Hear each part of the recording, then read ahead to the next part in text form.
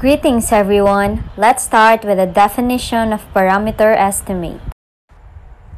Parameter estimation is a field of statistics that employs sample data to determine a distribution's parameter. The use of sample data is used in parameter estimation, which is a part of statistics. So what is the sample? Sample data is used to pick a representative subset of data point or a smaller sample of the population to uncover patterns and trends in the larger dataset under investigation.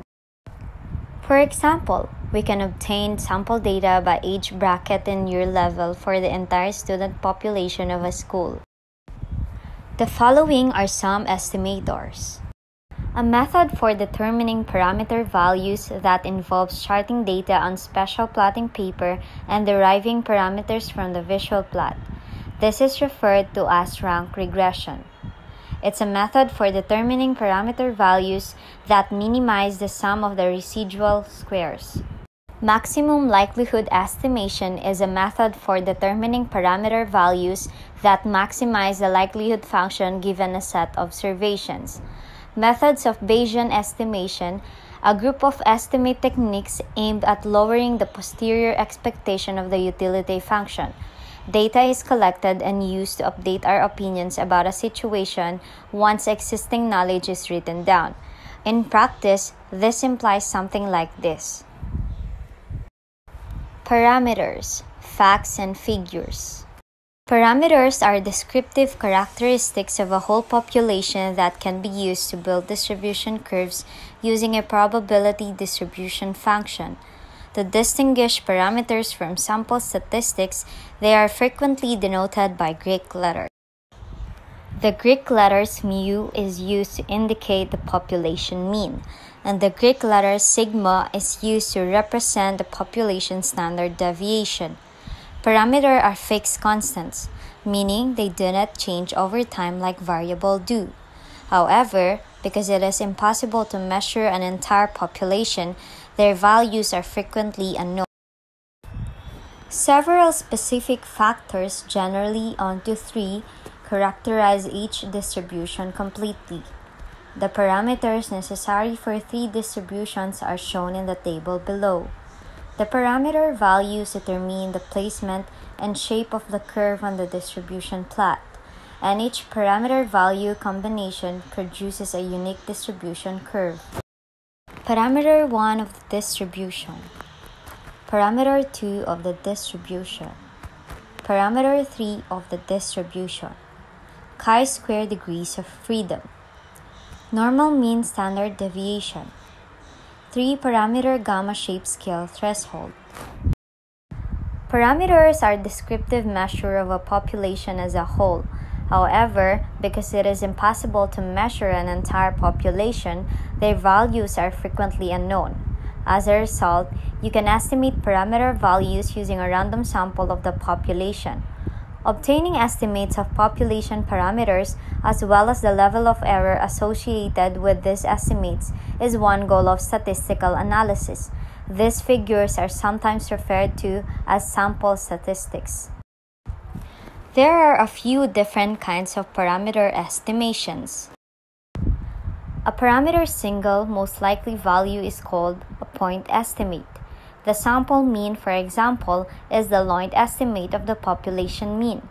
The population parameter's confidence intervals are a set of values that are likely to include it. Point estimate is the value of a statistic that estimates the value of a parameter. For example, the sample mean is a point estimate of the population mean. Suppose we want to estimate the average number of school hours the students prefer in a day. We could take a random sample of 21 students and find the average number of school hours each student prefer. In this survey, we conducted the average number of preferred school hours of the students is 7.14 hours. Often, there is another question asked. It is, how good is a point estimate? There is one way of knowing how close a particular point estimate is the population mean if the population is larger.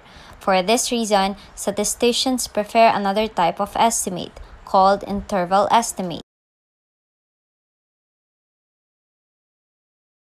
Interval estimate.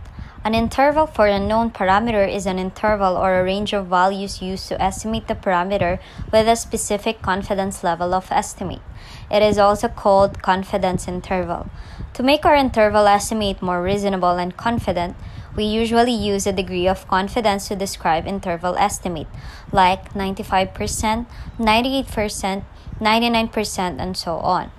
The level of confidence represents the expected proportion of intervals that will contain the parameter if a large number of different samples is obtained. The level of confidence is denoted 1 minus A multiplied by 100%.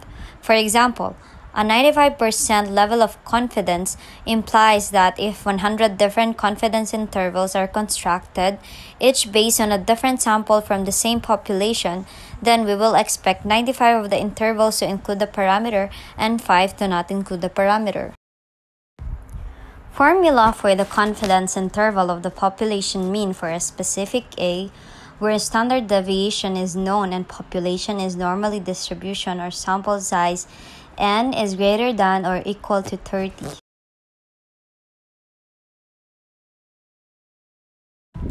For example, we are to find the 99% confidence interval of the survey we conducted with 21 respondents with 7.14 mean and 1.53 standard deviation. Interpretation.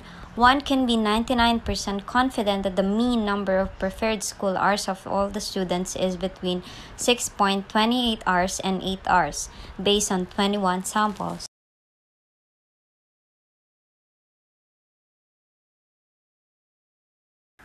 I hope you guys get a lot of information from us on this discussion that we had shared to you. We just want all of you who are watching right now to remember to open your eyes and learn how to analyze your surroundings, for you to see these kinds of real-life problems relating to estimation parameter, related rate, and any other math problems we have in this world. That's all. We want to say thank you again for being with us to watch us discuss about these topics. We hope you to have a great day ahead. Goodbye.